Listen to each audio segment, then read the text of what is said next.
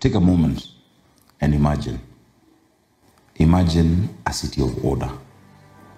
Imagine a city where all the rules are clear and everybody abides by them.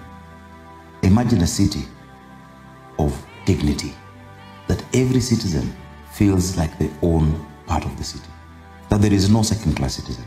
Imagine a city where any idea or any opportunity has a chance to thrive.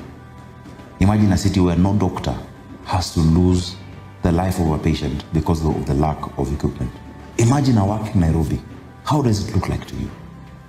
Imagine a capital where you can walk at night, where there's a 24-hour economy, a capital that is clean, that is bright, with lights.